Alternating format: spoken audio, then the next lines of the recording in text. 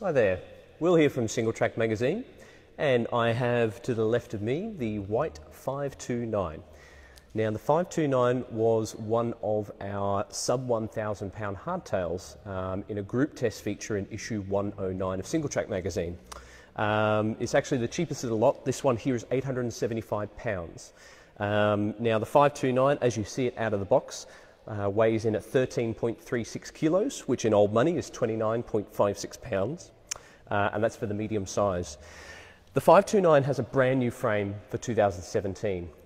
There's two models in the range, 529 and the 629. Both got a brand new frame. It's a 29-inch hardtail, trail bike hardtail, so it's got a 120mm travel fork, but the geometry is kind of, it's gone very modern. It's got a 66.5 degree head angle, so it's very slack. It's been inspired by Whyte's higher end trail hardtails, so they've decided to bring that confidence and stability and that modern kind of geometry down to a cheaper price point. It's got a very long top tube, short stubby little stem, wide flat bars on there as well, and the fork on the front, 120mm travel Suntour fork. It's a Suntour Radon.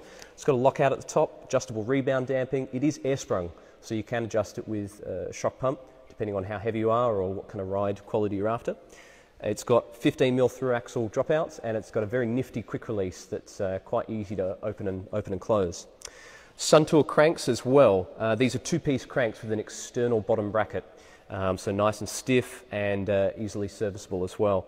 It's a 2x9 setup, so two chain rings on the front, got 9-speed Shimano shifting on the back, that fashionable black cassette that was cool before other brands made it cool. It's got a Dior shifter on the back and a Sierra shifters on the front, so fairly basic kind of spec, but the big story about this bike is the frame and the geometry. It's a beautiful aluminium frame, a lot of lovely shaping going on here. It's got internal routing through the front triangle. It has lovely S-bend seat stays, which are designed to give it a nice comfortable ride with a bit more compliance.